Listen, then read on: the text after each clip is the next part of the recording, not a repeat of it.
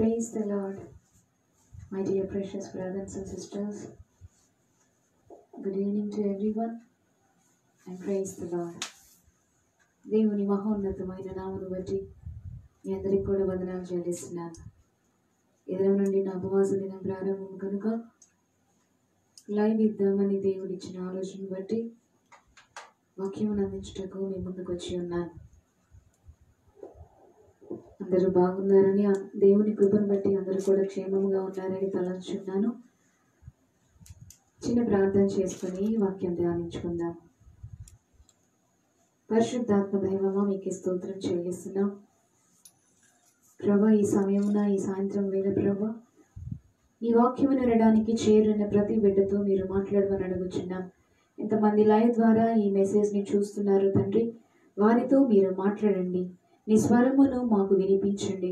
చెప్పుచున్న నాకును వినుచున్న నీ బిడ్డలకును ప్రభా, దీవెనకరముగా మీరే మీ స్వరమును మాకు వినిపించమని యేసునామమును బట్టి ప్రార్థించి వేడుకుంటున్నాం తండ్రి, ఆమేన్. స్తుతించెదా నీ నామం దేవా అనుదినం, స్తుతించెదా నీ నామం దేవా అనుదినం. పాపినై ఉండగా నేను రక్షించి దరి చేర్చినావు. పాపినై ఉండగా నేను రక్షించి దరి చేర్చినావు. నిన్ను నీ మరువనేసు, నిన్ను నీ విడువనేసు. స్తుతించెదా నీ నామం దేవా అనుదినం, స్తుతించెదా నీ నామం దేవా అనుదినం. Praise the lord. పౌలు భక్తుడు ఆయన రాస్తున్న ఒక పత్రికలో, సంతోషించుడి, మరలా చెప్పుదును, ఆనందించుడి, rejoice and I say rejoice, ఆనందించమని ఆయన పత్రికలో, ఆనంద పత్రిక, ఫిలిప్పీ పత్రికను ఆనంద పత్రిక అంటాం. ఆ పత్రికలో 4వ అధ్యాయం 4వ వచనంలో ఆనందించుడి, మరలా చెప్పుదును, ఆనందించండి. ఈ మాట వినగానే అనుకోవచ్చు, పరిస్థితులు ఆనందకరంగా ఉన్నాయా అండి? ఎలాగ సంతోషంగా ఉంటాం? పనులు లేక, సంపాదన లేక, కుటుంబ భారంగా ఉంది కదా. ఈ అన్ని ఈ సిచ్యువేషన్స్లో కన్ఫ్యూజన్, ఈ సర్కమ్స్టాన్సెస్ ఏవి కూడా సరిగా లేవు కదా. How can we be happy? ఎలాగ సంతోషంగా ఉండగలం అనుకుంటున్నారు కదా. కొన్ని మాటలు మీకు చెప్పి నేను ముగిస్తాను. ఇటువంటి భయంకరమైన పరిస్థితిలో కూడా, ఇటువంటి అననుకూలమైన పరిస్థితిలో కూడా ఏ రీతిగా మనం సంతోషంగా ఉండగలం, how can we rejoice in the lord అనేది కొన్ని మాటలు మీకు చెప్తాను. కీర్తనల్లోనే చాలా మాటలు ఉంటాయి, చాలా వచనములు ఏ రీతిగా సంతోషంగా ఉండాలి అనే మాటను మనం చూడగలుగుతాం. 16వ కీర్తన 11వ వచనంలో అక్కడ మంచి మాట ఉంటుంది. ఏమని ఉంటుందంటే, నీ సన్నిధిని సంపూర్ణ సంతోషము కలదు, నీ కుడి చేతిలో నిత్యము సుఖములు కలవు. ఎక్కడున్నాయండి సంతోషము? ఎక్కడుంది ఫుల్ హ్యాపీనెస్? ఎక్కడుందండి? ఏదైనా మంచి ఆహారం తీసుకుంటే సంతోషపడతాం. ఏదైనా మంచి అకేషన్కి వెళ్తే అందరినీ చూసి, మన రిలేటివ్స్ని చూసినప్పుడు we feel happy for some time. కొంత సమయం సంతోషంగా ఉండగలం. ఏదైనా మంచి రుచిగల ఫుడ్ తింటే కొంచెం సేపు సంతోషంగా ఉంటాం. ఏదైనా కొంచెం మంచి విషయం మన జీవితంలో జరిగితే కొంచెం సేపు సంతోషంగా ఉంటాం. ఏదైనా కొంచెం కొంచెమే కానీ కంప్లీట్ హ్యాపీనెస్ ఎప్పుడు వస్తుంది, ఎక్కడుంటుంది మనకి అంటే, బైబిల్ గ్రంథంలో ఉంది, నీ సన్నిధిని, దేవుని సన్నిధానంలో సంపూర్ణ సంతోషం ఉన్నదని కీర్తనకారుడు అక్కడ చెప్తున్నాడు. దేవుని సన్నిధానంలో సంపూర్ణ సంతోషము కలదు. దావీదు గారు అన్నారు, కోర కుమారులు కూడా 84 కీర్తనలో ఉంటుంది కదండి, నీ గడప యొద్ద ఒక దినము గడుపుట 1000 దినముల కంటే శ్రేష్టము అని మనం అక్కడ చూస్తాం. అదే 84వ కీర్తనలో కూడా 2వ వచనంలో మరి ఒక మాటను మనం అక్కడ చూస్తాం. యెహోవా మందిర ఆవరణములను చూడవాలని నా ప్రాణం ఎంతో ఆశపడుచున్నది, అది సొమసిల్లుచున్నది. జీవము గల దేవుణ్ణి దర్శించుటకు నా హృదయము నా శరీరమును ఆనందముతో కేకలు వేయుచున్నది. చూడండి, ఎందు నిమిత్తం కేకలు వేస్తుంది శరీరము ఆనందముతో ఆయనకి అంటే కౌర కుమారులు అంటున్నారు, జీవము గల దేవుని దర్శించుటకు నా శరీరము ఆనందముతో కేకలు వేయుచున్నది. ఎంత ఆనందం అండి! మనం ఆనందంతో కేకలు ఎప్పుడు వేస్తామంటే మనం కోరుకున్నది ది బెస్ట్ థింగ్ మన జీవితంలో మనకు ఎదురైనప్పుడు, మనకి చాలా సంతోషకరమైన విషయం జరిగినప్పుడు చాలా అత్యానంద భరితులం అవుతాం, చాలా సంతోషిస్తాం. అప్పుడు మనం ఆనందంతో కేకలు వేస్తాం. చాలా ఎగ్జైటింగ్ థింగ్ జరిగితేనే చాలా కేకలు వేస్తాం. వీరికి కౌర కుమారులకి అంత ఎగ్జైటింగ్ థింగ్ ఏంటి, అంత ఆనందించదగిన విశేషం ఏమిటి అంటే దేవుణ్ణి దర్శించడమే మాకు చాలా భాగ్యం అని, దేవుణ్ణి దర్శించడమే మాకు హృదయానికి మా శరీరానికి ఆనందము అని చెప్తున్నారు. దేనిని బట్టి మనం సంతోషించగలము అంటే దేవుణ్ణి దర్శించుటలో వారు సంతోషాన్ని వెతుక్కున్నారు. మనము దేంట్లో మన సంతోషాన్ని వెదకగలము, దేంట్లో మనకి సంతోషం కలుగుతుంది అంటే మొదటిగా కీర్తనకారుడు దావీదు గారు చెప్పిన మాట ఏమిటంటే దేవుని సన్నిధిలో సంతోషము, నిత్య సంతోషము, సంపూర్ణ సంతోషము అనే మాటను చూస్తాం. ఫుల్ కంప్లీట్ హ్యాపీనెస్ మనకి దేవుని సన్నిధానంలోనే ఉంటుంది. చూడండి, ఈ రోజుల్లో ఒక అప్రాక్సిమేట్ 2 months నుంచి మనం మందిరానికి వెళ్ళలేకపోతున్నాం. ఎంత దిగులుగా ఉంది మీకు తెలుసు కదండి. ఎంతో ఆన్లైన్ లో మెసేజెస్ చూస్తున్నా, ఎన్ని ప్రార్థనలు చేసుకుంటున్నా దేవుని మందిరంలోకి వెళ్ళట్లేదులే అని దిగులు లేదా చాలా మందికి, అందరికీ కూడా అదే బాధ అండి. నేను దేవుని మందిరానికి ఎప్పుడు వెళ్ళాలా, ఎప్పుడు ప్రార్థన చేయాలని అందరూ కూడా చాలా ఆశపడుతున్నారు. ఒకప్పుడు అంత ఆశ ఉందో లేదో కానీ ఈ లాక్డౌన్ బట్టి, మందిరం క్లోజ్ చేయడం బట్టి, ఈ దినములు చాలా గ్యాప్ వచ్చేసరికి అందరికి కూడా ఎలాగుందంటే ఎప్పుడు దేవుని మందిరానికి వెళ్ళి నా దేవుణ్ణి దర్శించుకోవాలని చాలా మంది ఎదురు చూస్తున్నారు కదా. అలానే ఎక్కడ మన సంపూర్ణ సంతోషం ఉంటుందండి, దేవుని సన్నిధానంలో మనకి సంతోషం ఉంటుంది. ఇక్కడ రెండో విషయంలో కౌర కుమారులు ఏమంటున్నారంటే వారి ఆనందం దేంట్లో ఉంది అంటున్నారంటే మేము దేవుణ్ణి దర్శించడంలో మా శరీరం ఆనందంతో కేకులు వేస్తుంది అంటున్నారు. ఎక్కడుంది వారికి ఆనందం అంటే దేవుని ముఖ దర్శనంలో వారికి ఆనందం ఉంది. నిజమే కదండి, యేసయ్యని ఒక్కసారి దర్శిస్తే చాలు అనుకుంటాం కదా. ఎవరైనా నీ కోరిక ఏంటి అని అడిగారు అనుకోండి, యేసయ్యని దర్శించాలి, యేసయ్య ముఖ దర్శనం కావాలి, అదే మాకు చాలు అనుకుంటుంటాం కదా. నిజంగానే దేవుని దర్శనం కలిగితే అంతకు మించిన ఆనందం ఏముంటుందండి. చాలా మందికి దానికోసం ముఖ దర్శనం కోసం వెయిట్ చేస్తుంటాం, దేవుని పరలోక దర్శనం కోసం చాలా ప్రార్థిస్తూ ఉంటారు. దేవుడు తప్పక మీ ఆశను తీరుస్తారు. ఆయన ముఖ దర్శనం మనకి కావాలి. కీర్తనకారుడే అంటారు, నేనైతే దేవుని ముఖ దర్శనం చేసుకుంటానని 17వ కీర్తన 15వ వచనంలో దావీదు గారు అంటున్నారు, నేనైతే నీతి గలవాడనే నీ ముఖ దర్శనము చేసేదను, నేను మేల్కొన్నప్పుడు నీ స్వరూప దర్శనముతో నా ఆశను తీర్చుకొందును అంటుంది. ఏం కావాలి మనకి అంటే దేవుని ముఖ దర్శనం కావాలి. ఒకానొక సమయంలో నేను దేవుని మందిరంలో ప్రార్థిస్తున్నప్పుడు ఆయన పాదముల చెంత ఆరాధనలో ఏకీభవించి ప్రార్థనలో ఉండి ఆయన ఆత్మతో నింపబడినప్పుడు దేవుడు నన్ను దర్శించినప్పుడు ఆయన ముఖ దర్శనాన్ని నేను పొందుకున్నప్పుడు ఉన్న ఆ పొందిన అనుభూతిని ఎన్నో సంవత్సరాల క్రితం పొందుకున్నాను. ఆ అనుభూతిని ఇప్పటికీ కూడా నేను మర్చిపోలేను. నా కన్నులు మూసుకున్నది ఆలోచన చేయగానే వెంటనే ఆ దృశ్యం అంతా కూడా ఆయన ముఖ దర్శనము, ఆ ముఖ తేజస్సు, ఆ సన్నిధి, ఆ ప్రభావము అంతటినీ కూడా నేను స్పర్శించగలను, నేను అనుభవించగలను. దేవుని ముఖ దర్శనాన్ని అది వర్ణించలేము, మాటలకి అందనిది అది ఆ అనుభూతి. అందరము కూడా ఆ అనుభూతి పొందుకోవాలి. ఆ ఆనందాన్ని అందరూ కూడా రుచి చూడాలి. ఆనందించండి, మరలా చెప్పుదును ఆనందించుడు. దేవుని సన్నిధానంలో మనకి సంపూర్ణ సంతోషం ఉంటుంది. ఆయన ముఖ దర్శనం, ఆయనను దర్శించడం బట్టి మనకి సంతోషం ఉంటుంది. 65వ కీర్తనలో కూడా మరి ఒక మాటను మనం చూస్తాం. 65వ కీర్తన అక్కడ కూడా ఏముంటుందంటే 4వ వచనం చూద్దాం. నీ పరిశుద్ధాలయము చేత, నీ మందిరంలోని మేలు చేత మేము తృప్తి పొందేదము. ఎలాగో మనకి తృప్తి పొందుతాము అంటే మందిరంలోని మేలుల చేత మనం దాన్ని తృప్తి పొందుతాము అన్నట్లుగా మనం చూస్తాం. 81వ కీర్తనలో కూడా ఇటు మాటని మనం చూడగలిగాం. ఎలాగో మనం తృప్తి పొందగలము అంటే 16వ వచనం, 81వ కీర్తన 16, అతి శ్రేష్టమైన గోధుమలను అనుగ్రహించి నేను వారిని పోషించుదును, కొండ తేనెతో వారిని తృప్తిపరిచేదును. తృప్తిపరిచే సందర్భాలు చాలా ఉంటాయి కానీ నేను దానిలోకి వెళ్ళట్లేదు. దేవుడు మనకి సంతోషాన్ని ఎలా మనం పొందగలం దాని గురించి నేను మాట్లాడుతున్నాం. దేన్ని బట్టి మనం సంతోషించగలం, ఎప్పుడు మనం సంతోషించగలం అంటే 64వ కీర్తన 10వ వచనాన్ని మనం చూద్దాం. నీతిమంతులు యెహోవాను బట్టి సంతోషించుచు ఆయన్ను శరణుజొచ్చెదరు. నీతిమంతులు దేవునిని బట్టి సంతోషిస్తారు. దేవుడు లేనివారు ఎప్పుడూ కూడా ఉన్న కష్టాన్ని బట్టి బాధపడుతూ ఉంటారు. కానీ దేవుడు ఉన్నారనే సంతోషం ఎవరికి ఉంటుందంటే, ఎవరైతే దేవుణ్ణి కలిగి ఉంటారో వారికి మాత్రమే ఆ సంతోషం ఏంటో తెలుసుదండి.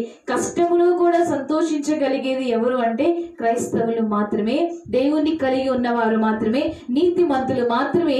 పరిస్థితులు ఎంత అననుకూలంగా ఉన్నప్పటికీ కూడా దేవునిని బట్టి సంతోషపడగలం కాదంటారా?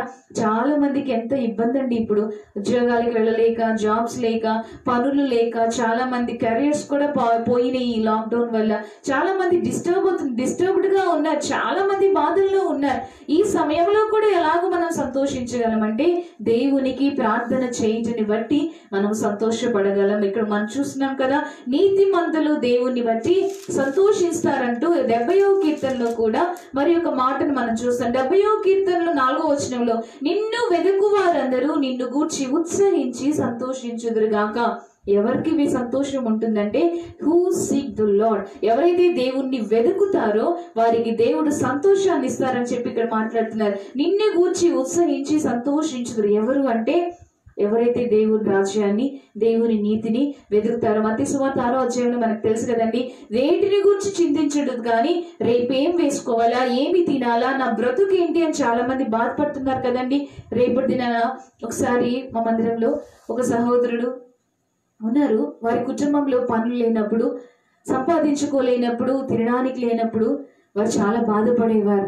వారు అనుకున్నారంట, రేపటి దినానికి ఏంటి, రేపు మేమేం తినాలి, మా పిల్లలకి మేమేం పెట్టుకోవాలని బాధపడుతున్న దేవుని దగ్గరికి వచ్చాము. క్రొత్తగా వచ్చారు వారు. దేవుని దగ్గరికి వచ్చాము, నడుస్తున్నాము, దేవుని మార్గంలో ఉంటున్నాం, రేపటికి ఏమిటి అని చింతించినప్పుడు ఆ నెక్స్ట్ డే నుంచి దేవుడు అలుపెరుగని పనిని, రోజు కూడా పనిని అనుగ్రహించారు.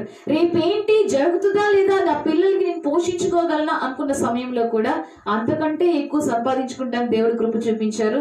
అంతకంటే చక్కగా హ్యాపీగా ఉండడానికి దేవుడు కృప చూపించారు. ఆయనను వెతికితే, ఆయనను వెంబడిస్తే దేవుడు మనకి సంతోషాన్ని ఇస్తారు. కనుక ఆయనను వెతుకు వారు సంతోషించుదురు. దేవుణ్ణి మనం వెతకాలండి, ఆయనలోనే మనకి సంతోషం ఉంటుంది. కనుక ఎవరు కూడా దుఃఖపడవద్దు, కానీ దేవుణ్ణి బట్టి మనం సంతోషించాలి. ఎందుకంటే ఆయనే మన కష్టమును తీర్చువాడు, ఆయనే మన దుఃఖమును చూసే దేవుడు.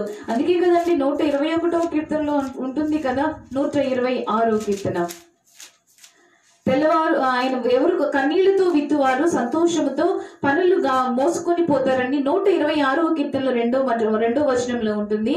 మన నోటి నిండా నవ్విచ్చే దేవుడు అండి. ఇప్పుడు ఏడుస్తున్నాం కదా, ఇప్పుడు బాధపడుతున్నారు కదా, నా జీవితం ఏమైతుందో, నా గమ్యం ఏంటి, నా పరిస్థితి ఏంటి అనుకుంటున్నారు కదా, అందరూ కూడా దుఃఖపడుతున్నారు కదా, మీ దుఃఖమును దేవుడు మార్చబోతున్నారు. అందుకే నోటి నిండా నవ్వునిస్తానంటున్నారు. 3వ వచనంలో, యెహోవా మన కొరకు గొప్ప కార్యములు చేసి ఉన్నాడు, మనము సంతోషభరితులమైతిమి. ఎప్పుడు సంతోషభరితులం అవుతామండి?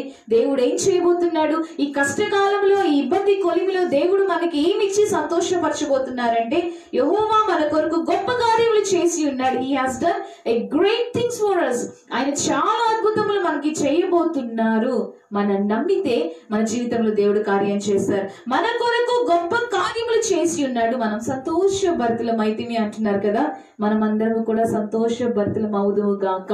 దేవుడు అట్టి సన్నిధి మనకి అనుగ్రహించును గాక. దేవుడు మన కొరకు గొప్ప కార్యములు సిద్ధపరిచి ఉన్నారు. హి prepared everything, he has made ready everything. ఆ దీవెనలన్నీ కూడా దేవుడు మనకి అనుగ్రహించబోతున్నాడు. నమ్మితే దేవుని కార్యం చూస్తాం, నమ్మకపోతే ఇది ఎలాగూ జరుగుతుందని సందేహిస్తే ఆ కార్యాన్ని మనం చూడలేం. ఒకసారి ఆది కాండంలో మనం చూస్తే శారా దగ్గరికి, అబ్రహాం దగ్గరికి ముగ్గురు వస్తారు, ఆతిథ్యం తీసుకుంటారు. వారు వెళ్ళిపోయే సమయంలో నెక్స్ట్ ఇయర్ కి ఈ దినానికి దేవుడు మీకు కుమారుని ఇస్తారన్నప్పుడు శారా ఆ మాటను నమ్మలేక లోపల గుడారంలో ఆమె నవ్వెను అని ఆ మాటను మనం చూస్తాం. నమ్మలేకపోయి, నాకా ఇది జరుగుతుందా, నాకు అసలు సమస్యము అన్ని కూడా పోయింది కదా, ఇప్పుడు ఎలాగో జరుగుతుంది, కార్యం అసాధ్యము కదా, how can it be done, ఎలాగో పాసిబుల్ అని డౌట్ వచ్చి తనలో తాను నవ్వుకుంది. ఆ నవ్వును కూడా దేవుడు చూశాడు. నెక్స్ట్ ఇయర్ కి దేవుడు కార్యమును జరిగించారు. నమ్మాలండి, నమ్మకపోతే దేవుని కార్యం చూడడం ఇది నమ్మడానికి చాలా కష్టంగా అనిపిస్తుంది. పరిస్థితులను బట్టి కానీ మన పరిస్థితుల వైపు చూడదు కానీ అన్ని కూడా చేయగల సమర్థుడైన దేవుని మీద మాత్రమే మన దృష్టిని మనం ఉంచాలని దేవుడు మనతో మాట్లాడుతున్నాడు. కనుక దేవుడు అంటున్నాడు కదా, లూకా సువార్తలో, యోహాను సువార్తలో మనం చూస్తాం 16వ అధ్యాయంలో ఒక మాట చూడండి. ఆ మాట చూపించి నేను ముగిస్తాను. యోహాను సువార్త 16వ అధ్యాయం 20వ వచనం చూద్దాం.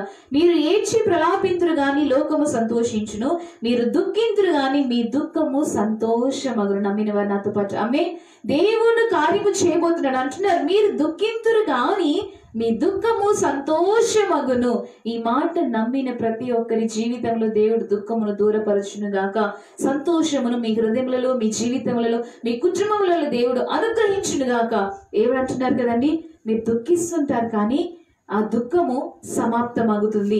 ఇదే మాట మనం యెషయా గ్రంథంలో కూడా చూస్తాం కదా, 65వ అధ్యాయంలో మనం చూస్తాం, దుఃఖ దినములు సమాప్తములైతాయి అని.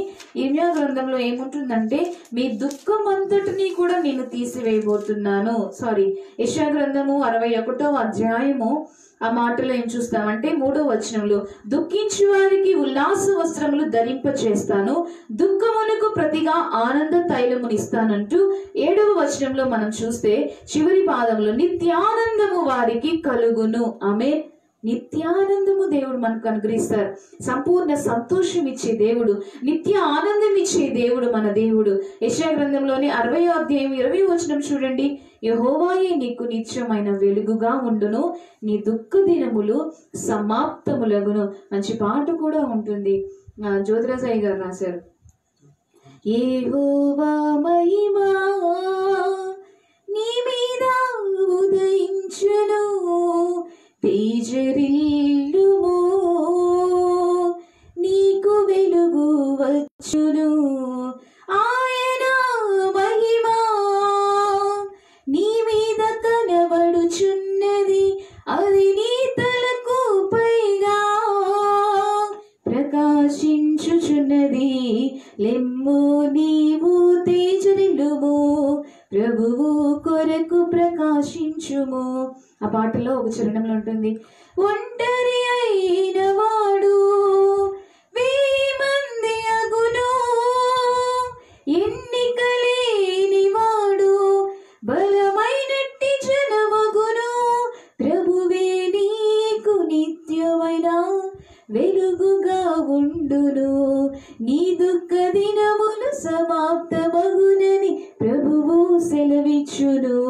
ప్రభువే నీకు నిత్యమైన వెలుగుగా ఉండును, నీ దుఃఖ దినములు సమాప్తమగునని ప్రభువు సెలవిచ్చెను. ఏమని సెలవిస్తున్నాడు దేవుడు అంటే, నీ దుఃఖ దినములు సమాప్తమగును. నీ భార్యకి సమాధానం లేదని బాధపడుతున్నావు కదా, నీ భర్తతో నీకు సమాధానం లేదని బాధపడుతున్నారు కదా, ఈ బిడ్డలు నీ మాట వినడం లేదని బాధపడుతున్నారు కదా, ఉద్యోగము లేవని, సంపద లేదని, పరిస్థితులు ఏమి సరిగా లేవని, ఆనందం లేదని బాధపడుతున్నారు కదా. అందరూ కూడా దేవుడు మీతోనే మాట్లాడుతున్నారు. మీ దుఃఖం ఉన్నారు, నమ్ముదాము, దేవుని సహాయమును మనం పొందుకుందాం. యోహాను సువార్తలో మనం చూసినట్లుగా మీరు దుఃఖింతురు గాని మీ దుఃఖమును తీసివేతును. దేవుడు మన దుఃఖమును దూరము చేయునుగాక, ఆయన సంతోషముతో మనల్ని నింపునుగాక. ఇంకా చాలా మాటలు బైబిల్లో ఉన్నవి కానీ నేను ఇంతటితో ముగిస్తున్నాను. దేవుడు మన జీవితంలో దుఃఖమును దూరము చేయునుగాక. నీ జీవితంలో దుఃఖము దూరము చేయునుగాక. నీ జీవితంలో ఆనందమును అనుగ్రహించునుగాక.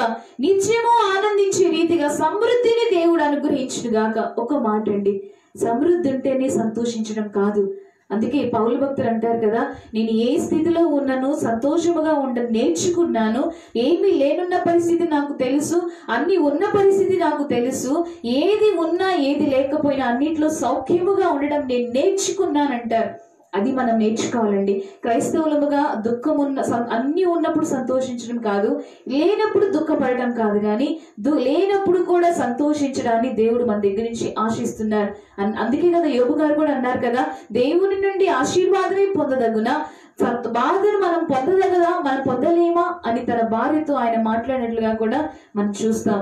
మన జీవితంలో సంతోషం ఉంటుంది, దుఃఖము ఉంటుంది, రెండు కూడా ఉంటాయి. కానీ అన్ని పరిస్థితుల్లో కూడా దేవుని మీద ఆధారపడి ఆనుకుంటే ఆ పరిస్థితులన్నింటిని కూడా మార్చివేయగల సమర్థుడైన మన దేవుడు, మన పరిస్థితులన్నీ కూడా ఆ తలక్రిందులుగా చేయగలిగిన దేవుడు మనకున్నారండి. దేనికోసం కూడా భయపడవద్దు, దేనిని బట్టి బాధపడవద్దు, కానీ జస్ట్ హ్యావ్ ఫెయిత్.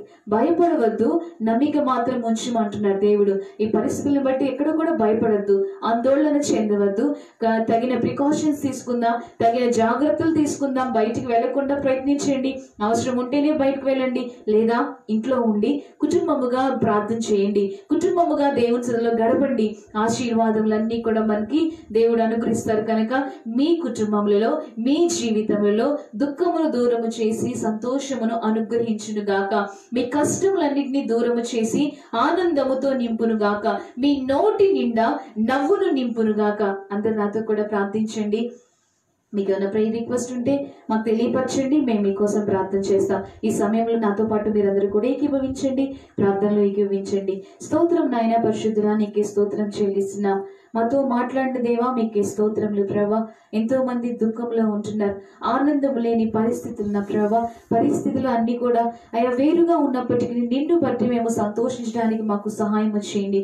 దావీదు కీర్తనకారుడు 122వ కీర్తనలు అన్నట్టుగా యెహోవా మందిరమునకు వెళుదామని జనులు అన్నప్పుడు నేను సంతోషించుదని అంటున్నారు ప్రభా. నీ సన్నిధిలోనే సంతోషం, నీ సన్నిధిలోని ఆనందం, నిన్ను దర్శించడం మాకు గొప్ప భాగ్యం ప్రభా. ఇహపరమైన వాటి మీద మా దృష్టి ఉంచక నీ మీద మేము దృష్టి ఉంచడానికి సహాయం చేయండి. కొలసీ పత్రిక 3వ అధ్యాయం 1వ వచనంలో చెప్పినట్లుగా మేము పైనున్న వాటి మీద దృష్టి నిలపడానికి మాకు సహాయం చేయండి. మా హృదయంలో సంతోషము దయచేయండి, నెమ్మది దయచేయండి. ఎంతమంది అయితే దుఃఖంతో బాధపడుతున్నారో, వేదనలో ఉంటున్నారో, అనారోగ్యములతో బాధపడుతున్నారు యేసయ్య, అప్పుల రుణములతో ఉంటున్నారు, ప్రతి విధమైన పరిస్థితి నుంచి మీరు విడుదల కలుగు చేయమని అడుగుచున్నాం. నీ యొక్క హస్తము వారికి తోడుగా ఉంచమని అడుగుచున్నాం. ఎంతమంది పరిచర్య చేస్తున్నారు, పరిచర్య చేసిన ప్రతి కుటుంబాన్ని కూడా మీరు దీవించండి యేసయ్య. నీ సన్నిధిని ప్రతి బిడ్డకి తోడుగా ఉంచి దుఃఖ దినములు సమాప్త పరచమని అడుగుతున్నాం. దుఃఖమును దూరము చేసి సంతోషమును దయచేయమని అడుగుతాను. హృదయము నిండా ఉల్లాసము దయచేయమని కోరుతున్నాను ప్రభా. లైవ్ లో ఎంతమంది జాయిన్ అయ్యి చూస్తున్నారు, ప్రార్థిస్తున్నారు, ప్రతి కుటుంబాన్ని దీవించండి, ప్రతి బిడ్డను కూడా మీరు ఆశీర్వదించండి. ఈ వాక్యము ద్వారా ప్రభా ప్రజలతో మీరు మాట్లాడి ఉన్నారని నమ్ముచున్నాం. వారి హృదయంలో దుఃఖము దూరము చేసి నీ సంతోషముతో నింపబడును గాక. అయ్యా మీరే సహాయం చేసి కృప చూపించమని యేసయ్య పరిశుద్ధమైన నామమును బట్టి ప్రార్థించి మిక్కిలి వినయముగా అడిగి వేడుకుంటున్నాము తండ్రి, ఆమేన్. Praise lord. దేవుడు మనందరినీ కూడా దీవించును గాక. మీ దుఃఖములను దూరము చేసి సంతోషముతో నింపును గాక. ప్రతి లైవ్ చూడండి. అదే రీతిగా యూట్యూబ్ ఛానల్ ఉంది మాది, వెన్నం స్వాతి రాజు అని. సబ్స్క్రైబ్ చేయండి, వీడియోస్ కూడా అప్లోడ్ చేస్తూ ఉంటాం. మెసేజెస్ చూడండి. దేవుడు మనందరినీ కూడా దీవించును గాక, సంతోషం అనుగ్రహించును గాక. ఆమేన్.